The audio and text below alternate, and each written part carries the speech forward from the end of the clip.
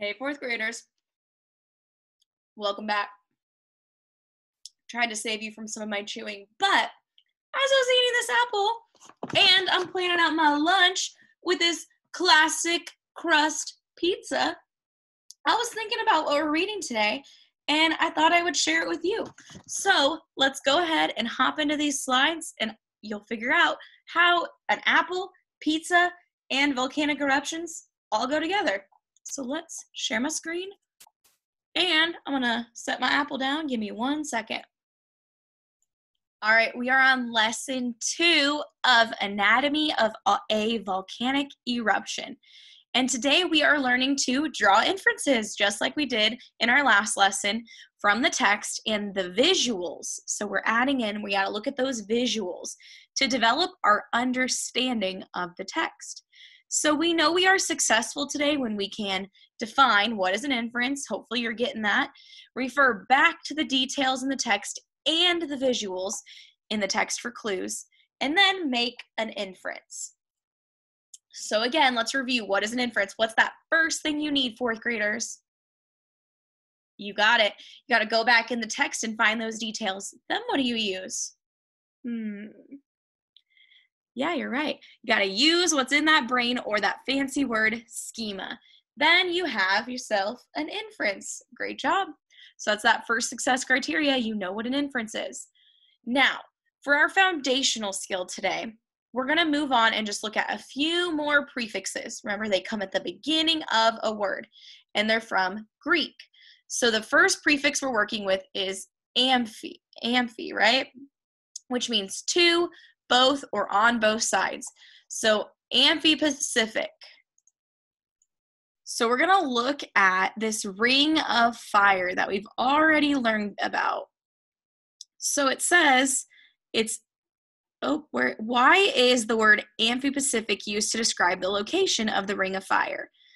Well, if you think about it, that prefix tells us it's on both sides. So the ring of fire is on both sides of the Pacific Ocean. So that is why it's called that. All right, another prefix that we're working with today is anti. So that prefix means you're against it. Is there anything that you're against?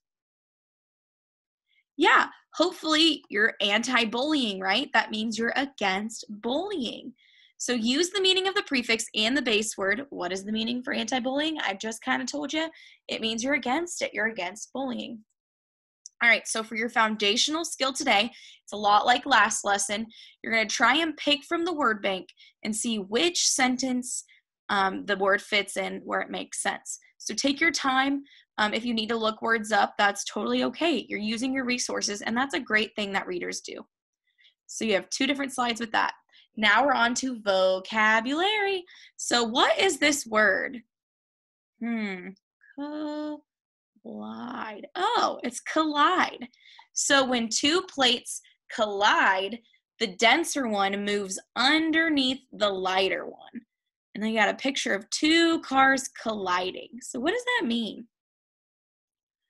Hopefully you figured out it means to hit something or each other with strong force. Good job, fourth graders. Now what about this word? Divergent. So we're going to read about divergent plate boundaries today, but there's a picture here that kind of gives it away. It says one divergent plate boundary is found under the Atlantic Ocean. This is where the North American plate and Eurasian plate are pulling apart. So they're pulling apart here. So what do you think divergent means? Good job. It means you're pulling in opposite directions. You got this. All right, so we're going to start reading together today. Let me get my arrow. And we are starting with a volatile planet. Earth and its many layers. The Earth we can see is a rocky planet covered by vast oceans and plants. That, however, is just the visible part of Earth. The planet is made of layers which vary in thickness and makeup. Crust. The top layer of Earth is called the crust. Earth's crust is made of solid rock.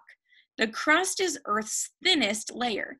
It varies in thickness depending upon location. On the continents, the crust ranges between 19 and 37 miles in thickness, or 31 and 60 kilometers. The crust underneath the ocean can be as thin as 3 to 6 miles, 5 to 10 kilometers. Earth's crust is made of large pieces called plates. These plates fit together like a giant jigsaw puzzle. So if we look over here, it's pointing to, right here is the crust, this outer layer, and it looks pretty thin, like they were saying. Then over here it says the mantle. The mantle is the layer directly beneath the crust. So let's look at it. Oop, it's this little orange layer right here. So this layer is about 1,800 miles or 2,900 kilometers thick. The mantle makes up 84% of the volume of Earth's interior. The upper part of the mantle is made of partially melted rock called magma. The rocks and magma in the mantle move in circular patterns when they are heated and cooled. These movements are called convection currents. So down here it tells us what that means. It's a circular motion in a liquid caused by heating and cooling. Now let's go learn about the core. The core is divided into an outer core and an inner core. The outer core is liquid. The inner core is solid. The tremendous amount of pressure in the inner core squeezes the atoms together to form a dense, solid material. So let's look at that. We've got the inner core here and the outer core. The core is about 2,174 miles thick. So if we look, let's compare them. This is 3 to 6 miles. The mantle is 1,800 miles. And then the core is 2,175 miles. So which one is the biggest? Yeah, it would be the core, right? So scientists can't cut into Earth to find out what it looks like on the inside. One way they can learn about Earth's interior is by studying seismic waves. These are waves that occur during earthquakes. And hopefully you made a connection. We've already learned a little bit about those. Really quick, did you see my connection between my apple and my pizza? This apple also has a core in the middle, just like the Earth. And my pizza crust has a crust on the outside, just like the Earth. Crazy. I thought it was cool. All right, let's keep reading. Where plates meet. Oh, and I guess we haven't read about that, fourth graders. I was just giving you a little sneak peek into the ring of fire over here.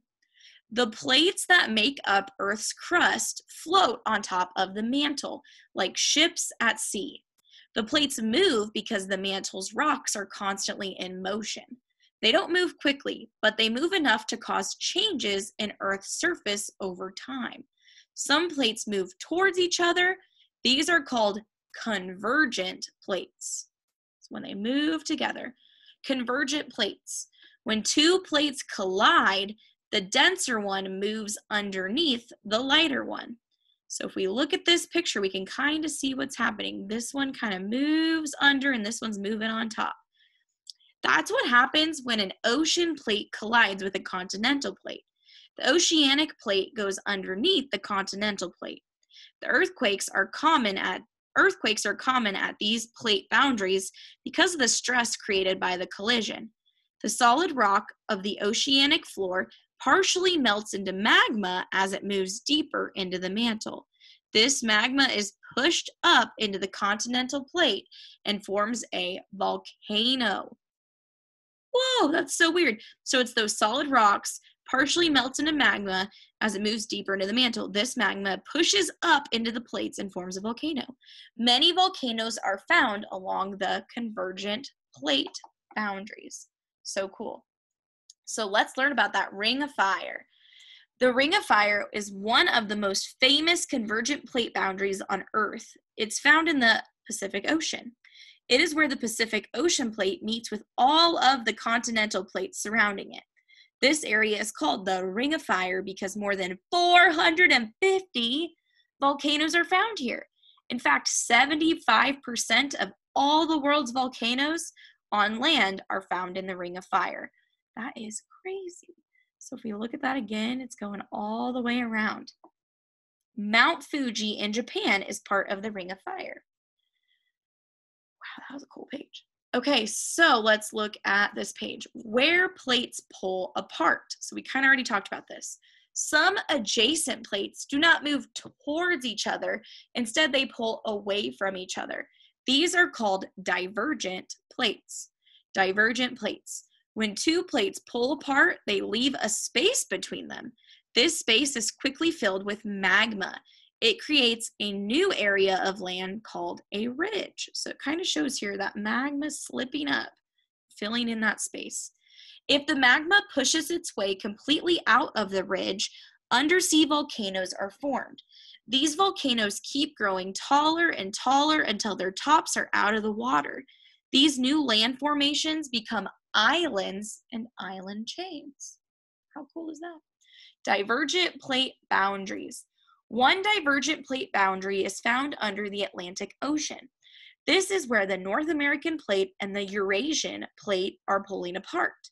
Scientists believe that long ago, North America and Europe were connected. But after pulling apart for millions of years, they are now separated by a vast ocean. The plates are still moving apart today. The area where the sea floor is spreading is called the Mid-Atlantic Ridge. Down at the bottom here, it says many volcanoes are found along the Mid-Atlantic Ridge. The island of Iceland contains at least 8 volcanoes. E is the volcano that caused all the disruption in the air travel in 2010. It is found on the Mid-Atlantic Ridge in Iceland. All right, and then if we look at that picture, because remember, we're also focusing on the pictures today, it's got the divergent plates moving apart. We've got that magma coming up to fill it in. Hotspots. Volcanoes occur where 2 plates meet. Sometimes they also form in the middle of plates in areas called hotspots. A hotspot is a place where magma rises up through the crust and forms a volcano. If a hotspot in the ocean, the volcano will eventually grow tall enough to become an island. Over time, a different part of crust will move over a hotspot because Earth's plates are constantly moving. Then a new volcano forms. The most famous example of a hotspot is the Hawaiian island chain. Kauai was the first island to form over the hotspot. As the crust moved to the northwest, and again, Miss Lawson doesn't know all these words always, but they're names, so it doesn't always change the meaning. So I'm sure it's Kauai, maybe. As the crust moved to the northwest, each additional island was formed. It's Kauai, just like Hawaii, silly Miss Lawson. Okay, so currently Hawaii Island is over the hotspot. It is one of the 2 Hawaiian islands with active volcanoes. Eventually, Hawaii Islands will move off the hotspot. Another volcano is rising far beneath the surface of the ocean.